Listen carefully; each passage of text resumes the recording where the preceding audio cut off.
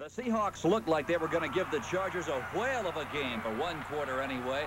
Early in the second period, though, Woody Lowe blocked the Seattle punt, and the Chargers were in business at the Seahawks 6. Fouts then unloaded to Greg McCrary. The touchdown gave San Diego a 10-3 lead. Not long after that, Fouts chalked up TD strike number 2. This time it was Charlie Joyner on the receiving end.